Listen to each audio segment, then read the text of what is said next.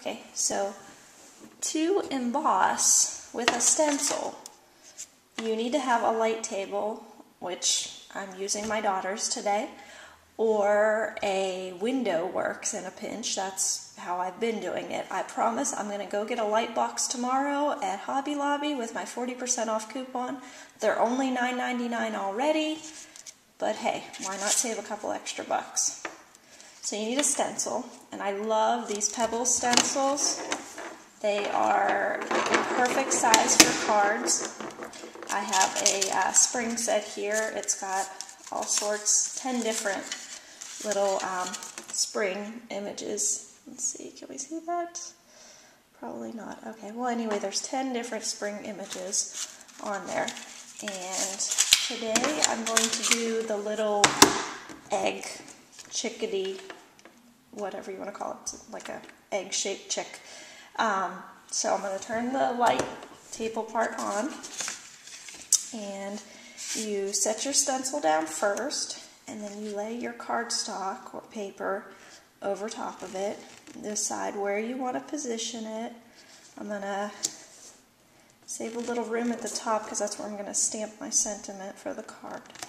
And then you need one of these little stylus tools, which you can get for like $1 or $2, also Hobby Lobby or Joann's or wherever. And you want to use the larger end. They've got 2 little balls on the ends. You want to use the larger end and just go and trace all along the edge of your stencil. And you don't have to be exactly perfect or precise. It still looks great when you're done. And one around there.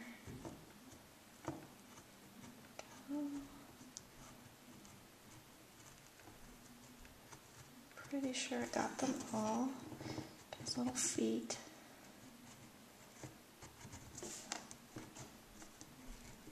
You don't want to use the smaller end because it will poke through the paper. So use the larger end of the stylus. Okay. Now that I've done that, you flip it over and it's your embossed image. Let me turn the table off.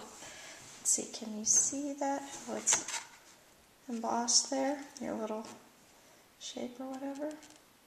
And also, on these stencils, there's like the face. And I'm just going to use it as a stencil for that purpose. You can use ink, marker, colored pencils, whatever. I'm going to use my Pebbles chalks here. And with some, oh, don't need the stylus anymore. With a little tool and a little pom-pom here. Load it up.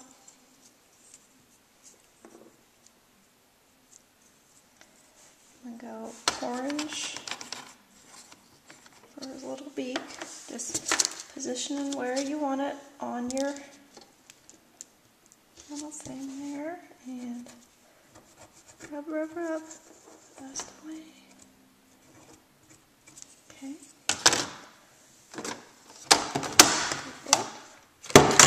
And pick it up and just like that.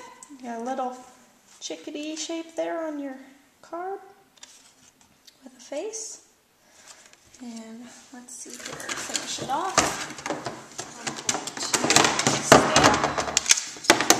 I am horrible at stamping first, let me say that. I'm going to use a spring sentiment because I don't really have any good Easter ones. Got to get me some of those. How about using these little Studio Gs? This one says Spring Has Sprung. I load all my Studio Gs into the CD cases. You can get about 4 sets to 1 CD case. And it's a lot easier than storing those tiny, tiny packages. I forgot to bring my block down with me. So I'm just going to use the lid to my ink as my stamping block. I know. Improvise, right? So ink it up. I'm going to go with pink. Position it right up there. And voila, spring has sprung. Okay. Then my card base. It's just a small ready-made card base. Fold it in half here. Bone folder. Crease it. There we go. So, lay them out there like that. Center it. Good. Okay, now before I go and adhere it down, I'm going to put some ribbon on there, decorate it up. So, get my ATG gun and just go along the back of my ribbon, like so. Put it on there. I don't want my bottom here. Try to get it straight. Let's move it down. Wrap it around.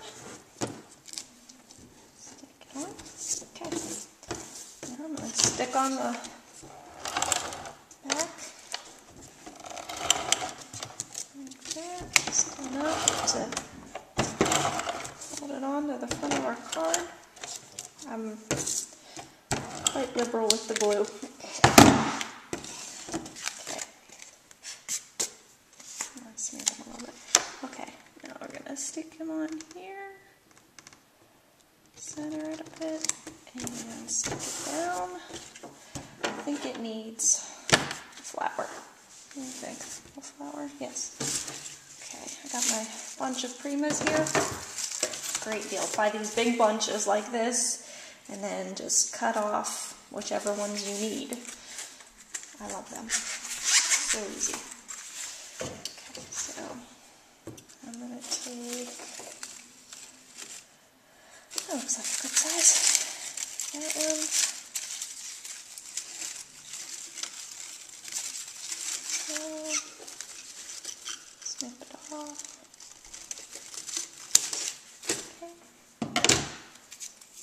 Add a little glue to the back side of it.